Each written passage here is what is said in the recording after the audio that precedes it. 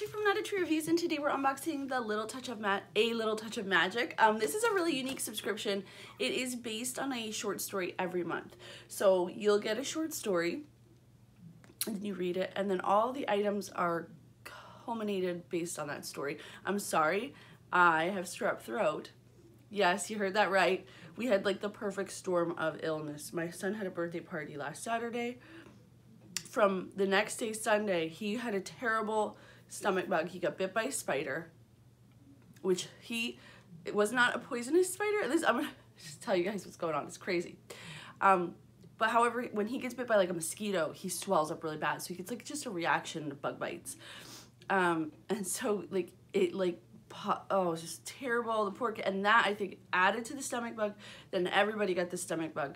Then everybody got this stuff here. So here I am, keeping it going. All right, I am excited to get in here though. I do love this box. It's always purple. It's beautiful. It's $45.99 a month. I'll see if I can get you guys a coupon code. I'll link down below to my full review. I'll also link to A Little Touch of Magick so you can check them out. Right here on top, as you can see, is the short story. It's Just My Luck. There are some pyramids, so I'm guessing it has an Egyptian theme. And as you can see, it's about a, what, 6-page story?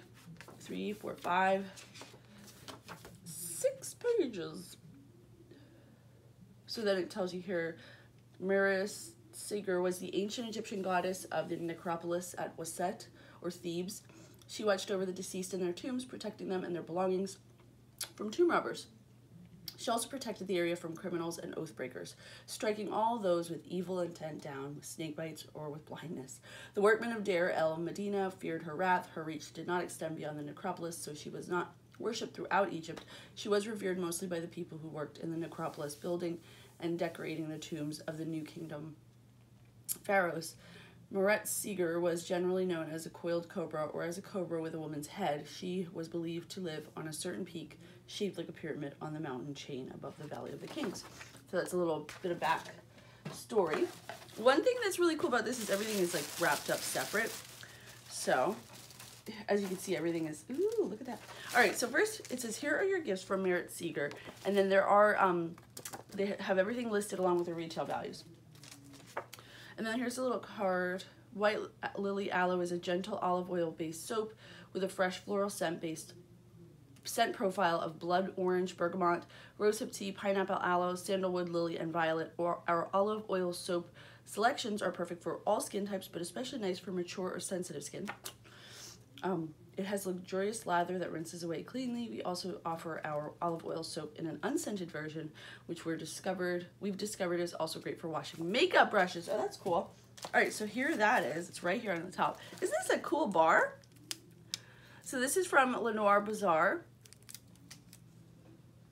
Oh, you can smell it. It smells like flowers. Isn't it pretty though? And I love that it says olive oil on it. I bet it's really like it looks like it's a glycerin-based soap. So it's like really like silky, I imagine. And it's pretty. All right, so there's that. Then we're gonna open this baby right here.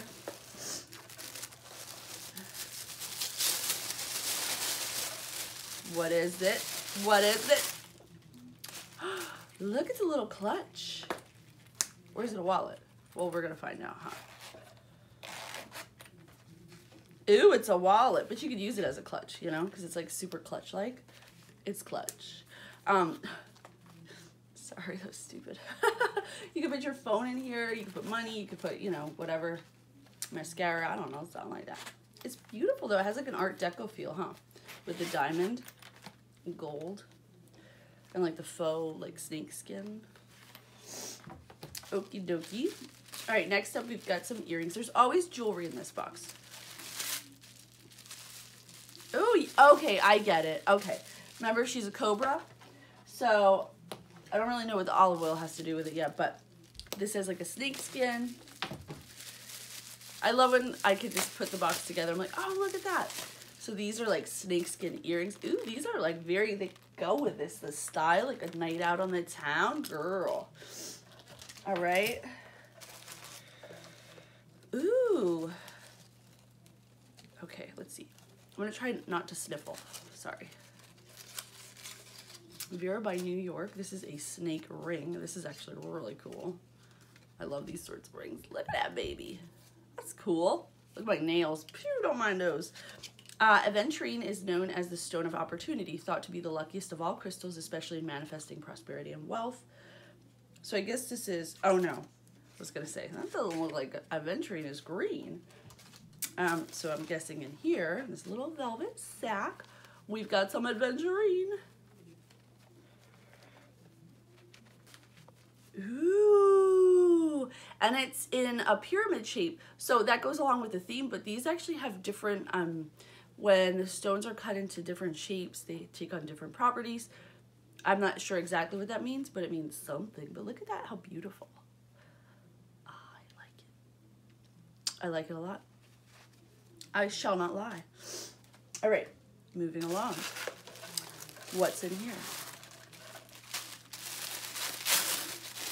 Looks like a skirt. Ooh, and it's like it's in like a snake,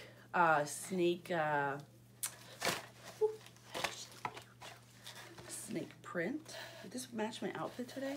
Ooh, is it an infinity? Oh, it's not a scarf. Oh, it is a scarf. So it's, this is like one of those really ta-da!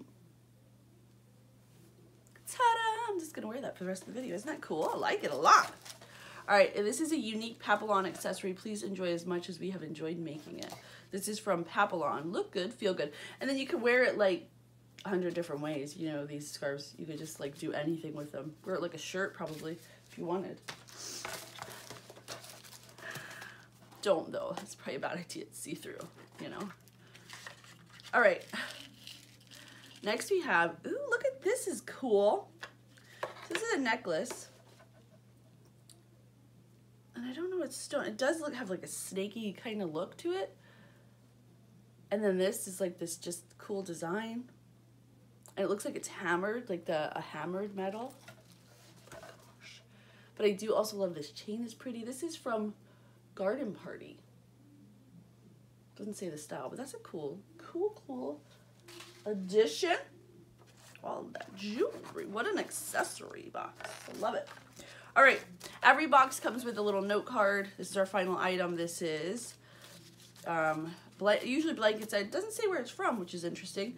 But we've got, you know, a mummy, an ankh. So I had to think of that. I don't feel well, okay? Remember, I'm not 100.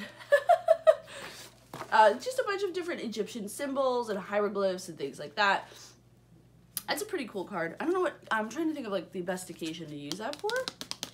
Any occasion, I suppose. All right, so let's look at our cards and see our retail prices. All right, the faux snakeskin clutch also could have come in ivory. That was a variation. It was, they retailed for $40. The scarf is $28. The snakeskin hoop earrings, I'm sorry, talking is like a challenge, $25. The golden coiled aventurine necklace. Oh, that's aventurine as well. This necklace here. I didn't know that. I've never seen aventurine look like that. It's not green. That's $65. The mini aventurine is $14. The Egyptian goddess card is $5. The olive oil white lily aloe soap is $6. And the ring, Merit Seeger ring, that snake ring, is $35, which I love this. I'm actually really pumped for that. So if you're interested in the full review, check that out down below. If you want to check out A Little Touch of Magic, I'll also link to them too, so you can check them out. As always, thank you guys so much for watching. I'll see you next time.